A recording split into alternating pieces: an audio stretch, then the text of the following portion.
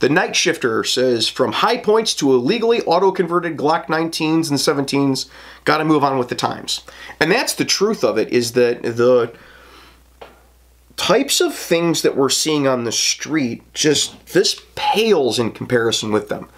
There was a move out of China a few years ago to start manufacturing switches that would replace the back cover plate on the slides of Glock 17s and 19s, also 22s, 23s, 35s, and 34s. We've seen them on, I think it's all the same slide plate, all the same switch, and those have become very common. They don't really work all that great as far as accuracy is concerned, so while you can dump lots of rounds out of a handgun with that, normally it's like minute of building if it's across a street.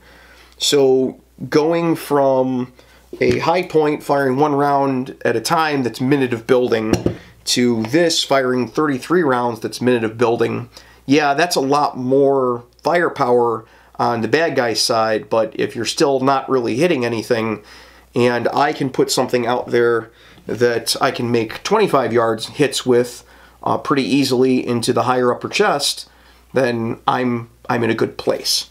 If I can put something out there, though, that'll make 40-yard headshots like this, I'm in a much, much better place than some guy who slaps a switch on this and is launching rounds to whom it may concern all over the neighborhood.